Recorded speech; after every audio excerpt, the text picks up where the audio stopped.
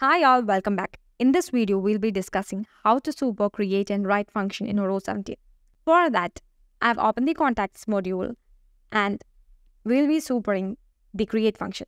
So let's create a new contact.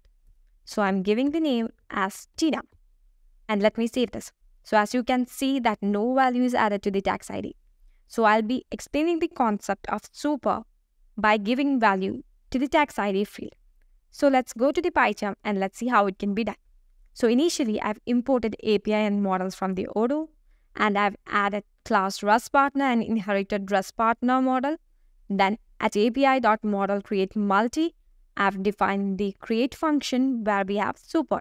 So here, a variable result which is equals to super. So in order to super, we have to use the function keyword as super, then dot create vals list. So vals list is the value based on which the record is created, and we have returned the result. So as we discussed that we will be supering the function and we will be giving value to the tax ID. For that, I'll be adding for rec in result rec dot val, which is the technical name of tax ID equals to, I'll be giving some values. Then now let's run this and go back to UI and run. Now let's create a new contact with name as Neha and let me save this. Now as you can see, the value got added to tax ID. So this is how we super a create function. Similarly, we can create write function. For that, let's check the source code. So here define write.